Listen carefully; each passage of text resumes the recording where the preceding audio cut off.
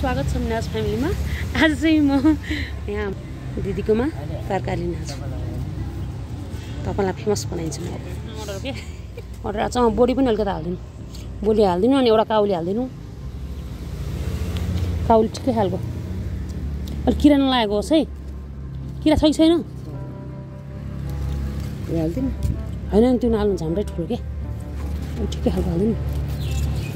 हो यो हाल्दिनु त्यो एउटा।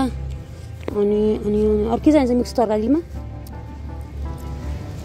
इस्कुस त इस्कुस भइहाल्यो। अरू के चाहिन्छ? के मिसाउँछ अरू मिक्स तरकारीमा? यो बन्दा बन्दा सानो बन्दा एउटा, यो बन्दा एउटा। ओके अरू के मिसाउँछन्? सिमी अलिकति हालिदिनु। अनि उयो बोडी अलिकति, यो बोडी अलिकति हालिदिनु थोरै। यो पनि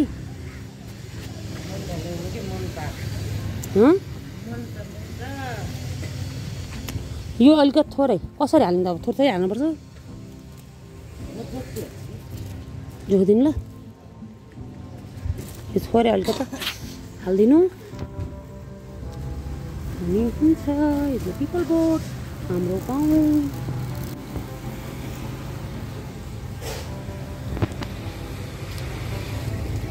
तरकारी चाहिँ रेडी भयो। कति भयो? ए ल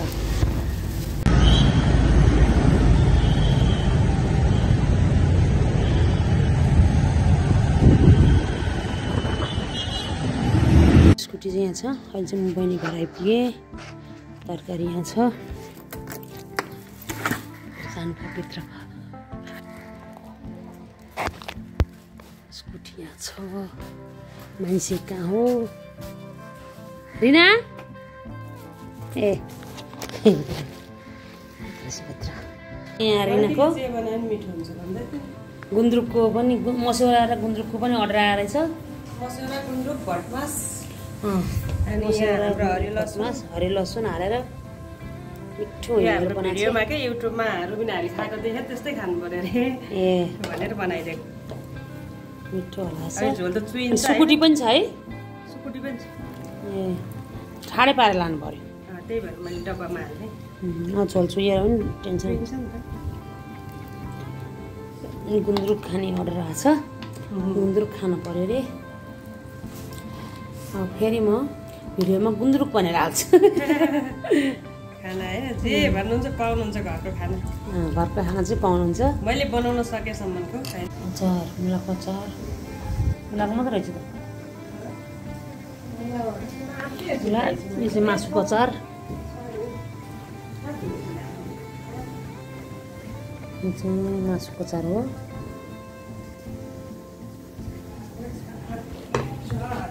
एउटा मासुको अचार अनि काट्ने मेरो ड्युटी। यसलाई डल्डल्लो पारेर काटेर रेडी पार्ने। हामीले यो कुखुराको पक्कु बनाउन लाग्छौँ। अनि अर्को चाहिँ बिरयानी, के अरे अर्को चाहिँ यो चाहिँ हाम्रो बिरयानीको लागि रेडी बनाएको छौँ। यो चाहिँ पक्कुलाई पक्कु बनाउनु लाग्छ। तेल हाल्यौँ। अब चाहिँ नुन,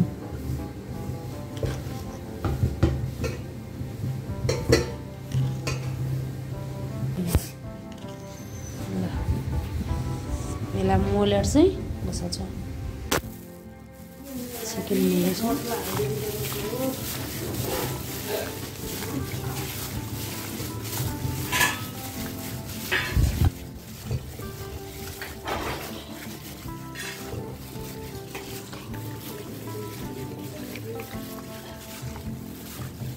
अब चाहिँ यसलाई हामी ग्यासमा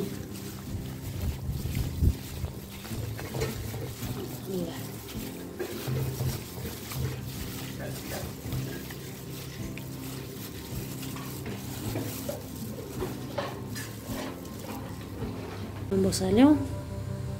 बिरयानीको लागि चाहिँ प्याज हुँदैछौँ। त्यो पारेर निकाल्नुपर्छ पहिला।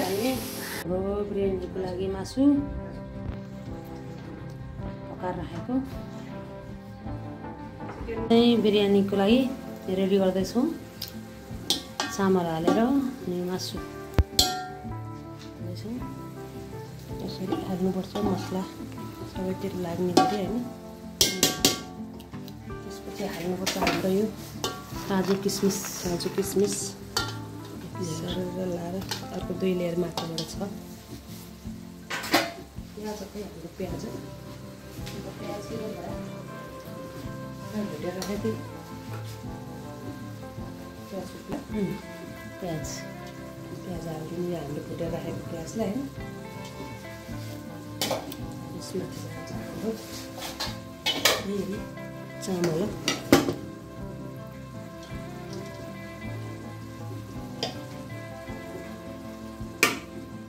यो हाफ बोइल चामल हो, पुरा पाक्दैन। यो पुरा त बिरयानीमा गएर पाक्छ, डेक्चीमा गएर पाक्छ।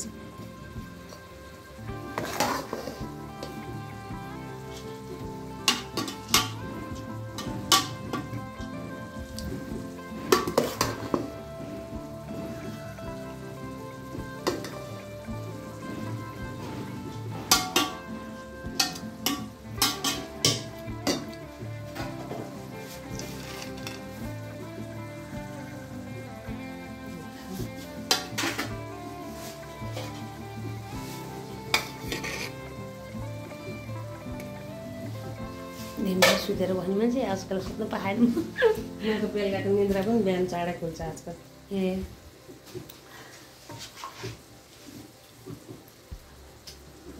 मासु चाहिँ 3 लेयर हाल्नुपर्छ। हाल्नु जति लेयर बनाएर हाले हुन्छ मासु अनुसार अनि चामल अनुसार।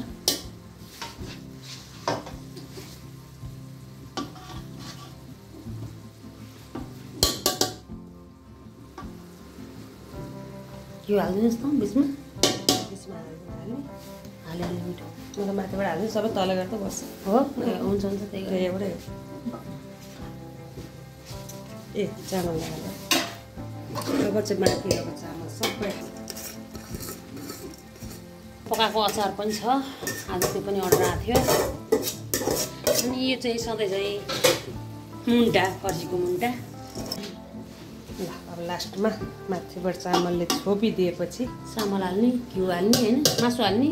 2 लेयर मात्र गर्नुपर्ने मासु, 2 लेयर मात्र गर्नुपर्ने मासु। अनि ठिक छ, माथिबाट हाल्यो भने झन् मिठो टेस्ट आउँछ नि।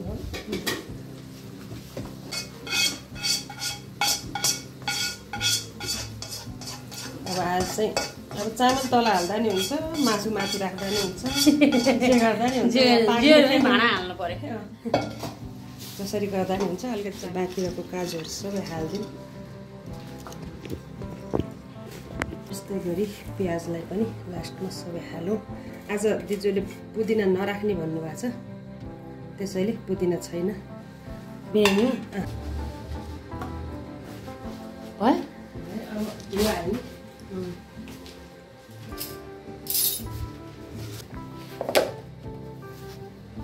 चिप्लो भयो माथिबाट 1-2 चम्मच स्वादिलो हुन्छ।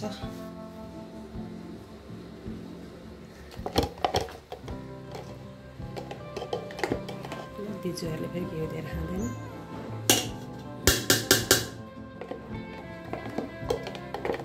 हालिदिउँ है सब।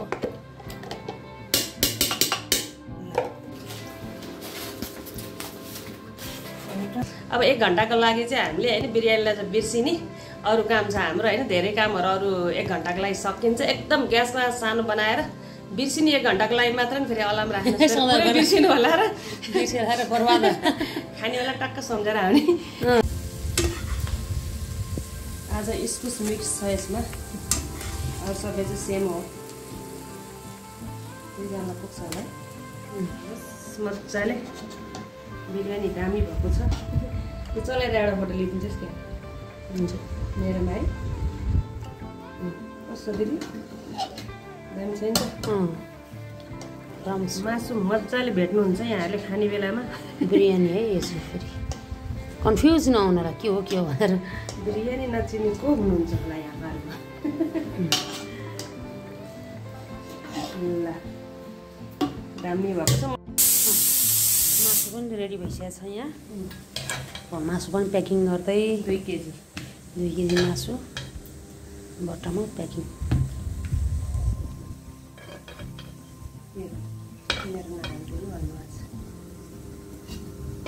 कति खानु पर्ला हाम्रो एउटा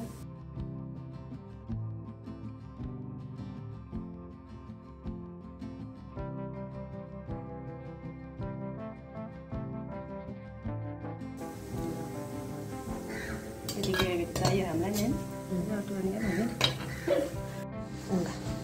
यो पकाएको गोलबडाको अचार यो पनि अर्डरको बट्टामा हालिसियो। अब धन्य काट्ने यतिकैमा बिदा लिन्छु। सब्सक्राइब कमेन्ट गर्न नबिर्सिनु होला। मिनास फ्यामिलीलाई माया गरौँ होला। अहिलेको लागि बाई बाई।